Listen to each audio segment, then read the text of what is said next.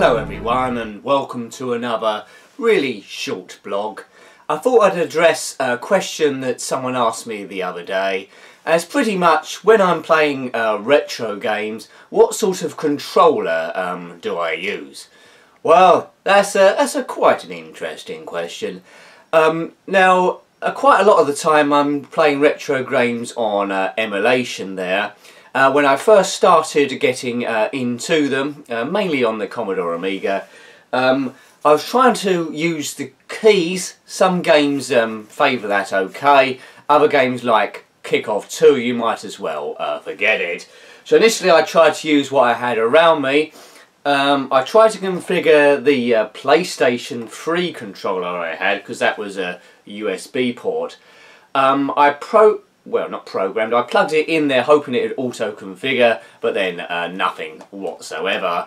Apparently there is a way of getting a PlayStation 3 controller to work with emulators, but it's a little bit tricky and a lot of faffing around and downloading the drivers.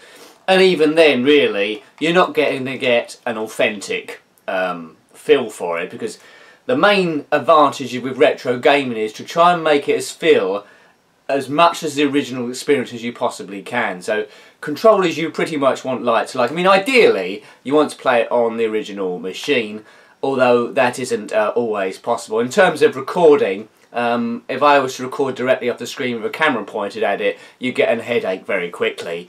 A lot of people can do videos okay in that fashion, but I can't. I get a headache very quickly if it's not bang on, and it isn't. So I do it all digitally through emulation, really.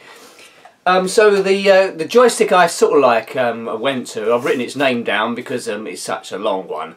I ended up with the Speedlink Sports Tournament Edition Competition Pro USB joystick. Well, there we go. It looks pretty much like a joystick from back in the day that you would have thought on the Commodore Amiga. It's an 8-directional switch stick, essentially. Got a couple of good fire buttons, a few extra additional ones here, which you can also program through emulators, and also has got auto fire. I don't know if you can see that there. So that's pretty iconic, isn't it? It looks a lot like the controllers back in the day. So I use that on Spectrum games and Commodore Amiga games as well. It has the USB port, which is always a bonus.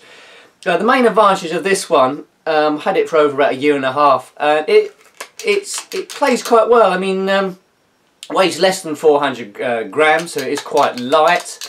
There's a nice feel to it, nice sound.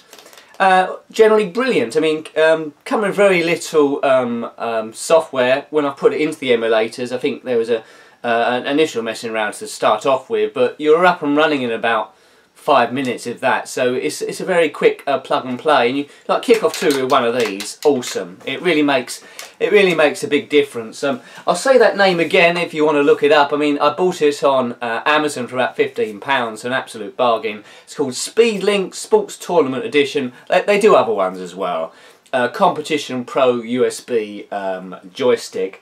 Come with some software games as well, which I haven't played. California games, winter games and summer games. I presume they play a lot like Daily Thompson Decathlon, your waggling joystick of back in the day. I broke loads of joysticks as a kid playing those games, going like this all the time. I'm not doing that again, so I'll use keyboard on that, but these joysticks are too nice to break on those sort of games. So that's pretty much how you have it, really. Still use a PlayStation controller on a PlayStation, because that just makes sense. But Commodore Amiga and Spectrum, I use the Speedlink controller. There's a lot of other ones in that range as well, so hope that answers that question for you. What controllers do you use? You can get a lot of USB ones, but there's NES controllers, Nintendo 64, and pretty much anything you can look for, really. So yeah, please comment below your favourite controllers, and till next time then, thanks for watching, and goodbye. Goodbye.